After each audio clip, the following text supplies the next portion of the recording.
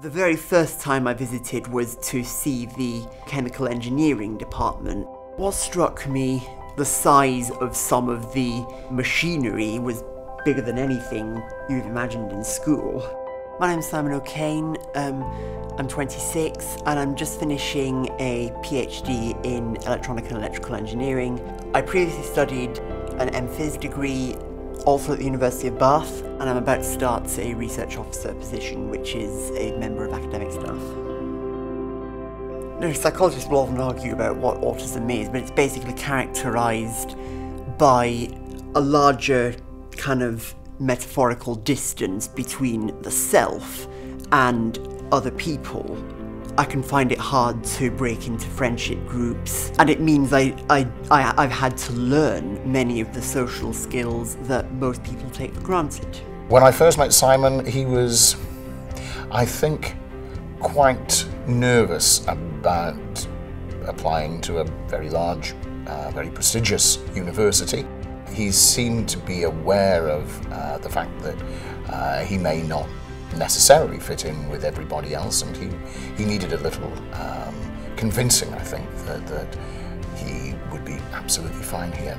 Well, as a person, he's great because he just so much engages with what he's doing, and he was always the most enthusiastic. And as academic staff, we always need students like that.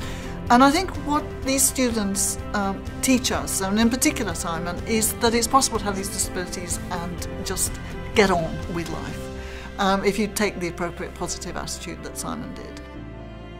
In terms of the students, they are much more welcoming than they are at school. I found it a massive step change. Within a couple of weeks, I'd made several dependable friends on my physics course. I joined several societies at university. Yes, Simon's a really well-known face across campus. He's got a really wide circle of friends from all different walks of student life. He's never one to shy away from different opportunities or social occasions. So Simon's been a representative in a number of different roles. Too many to mention probably, but he's been an academic rep and a faculty rep, and I know he's been involved with a number of the equality and support groups in their work as well. Simon has reinforced, if anything, my view that it's not about what's on the outside or peripheral stuff. It's whether someone has the ability and the passion to study physics to a high level. I would say go to university.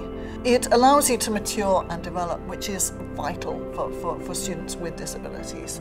I would say definitely go, to really immerse yourself in the subject, to get involved in all the intellectual and extracurricular activities. Having that more supportive environment has really helped me to open up and express myself in ways that I just couldn't before.